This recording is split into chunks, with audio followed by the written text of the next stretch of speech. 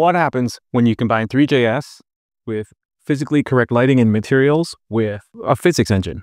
Let's see if we can achieve a liquid glass effect. If you want to get a grip on the basics of Three.js, check out my course, Learn Three.js Basics, available at summer discount pricing.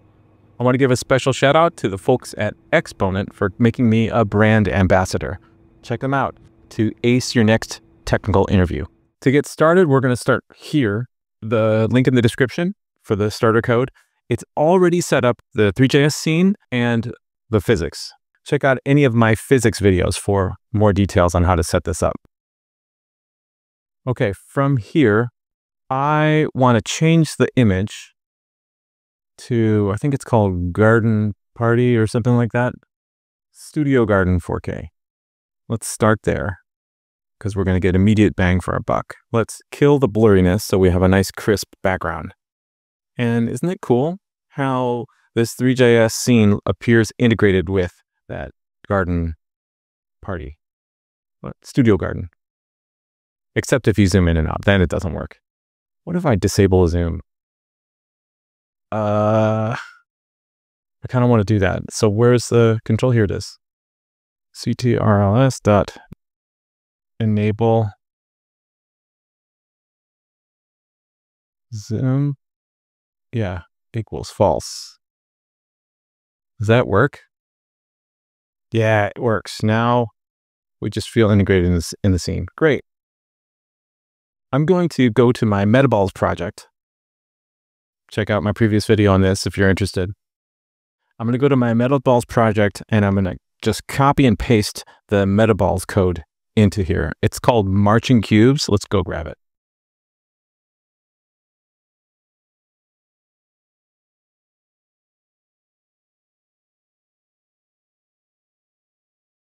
Okay, and below the mouse ball code, I'm going to add the metaballs. Just paste it in here. Let's leave it exactly as it is right now and save, and it should blow up. We need to import. Actually, we need to define the madcap too. I'm not going to do that. I'm going to import MarchingCubes though. Thank you. That handles that. This is no longer a madcap material. Let's make it a mesh Lambert material. Get rid of this. Save it. Great. Now, in our animation loop here, I'm going to render, let's see how to word it here, right here.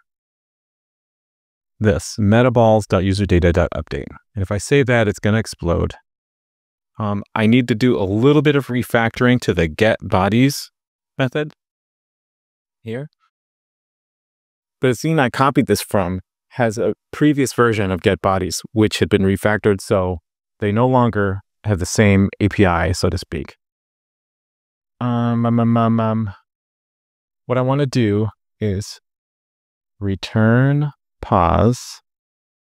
Okay, that gets us closer, and also remove this. Here it is. This get hex. No longer need this. The color I'm returning now is a hex. Okay, there's this weird displacement happening. And I think it's because the physics simulation, the guys are way too big. Let's confirm that by turning on this debug view.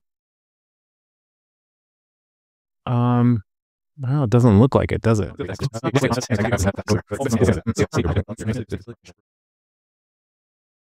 Ooh, that's really cool. Unfortunately, our metaballs are not lining up, and I'm not sure why. Pause.multiply scale. Oh, that's interesting. Let's try that. Let's make it 1/10 as big. I like that. Like that. Okay, there it is. So this line right here, thank goodness, this line saves the day. Our simulation got super slow. Let's just reduce the number of balls and get rid of that and get bodies. Let's reduce it down to, how about 40? And I think our simulation is now reasonable again. Already looking awesome. I must say. Okay, let's just talk about this for a second.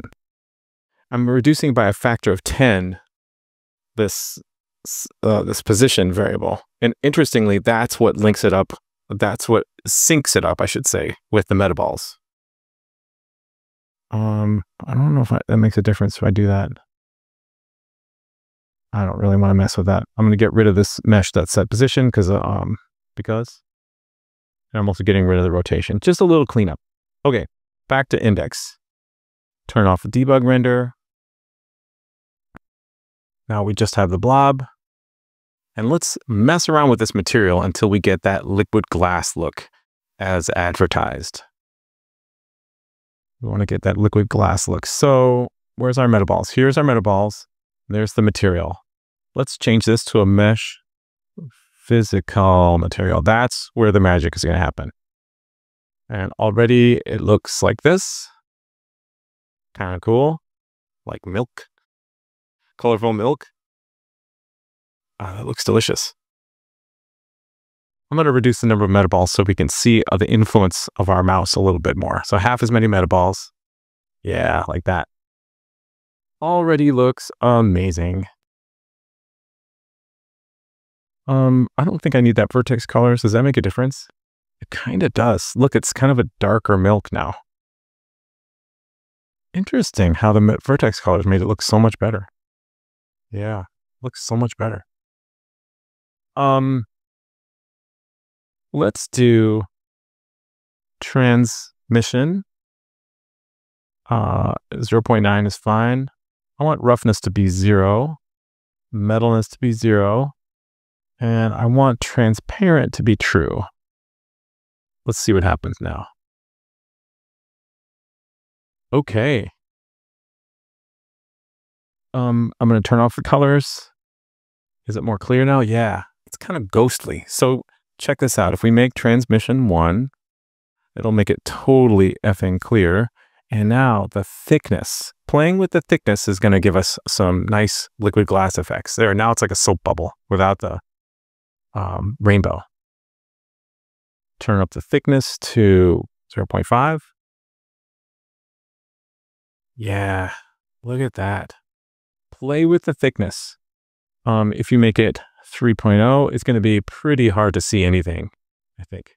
It's really lensy, so to speak. Oh, it's beautiful though.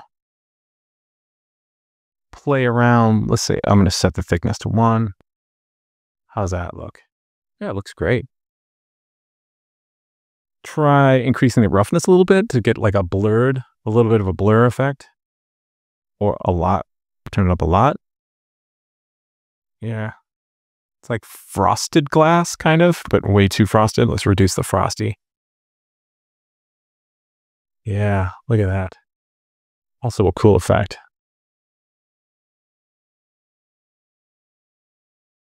I'll leave the roughness at 0. You could try applying a normal map to this to see what happens. Let's turn on the colors again, see what happens. Oh, that's pretty cool.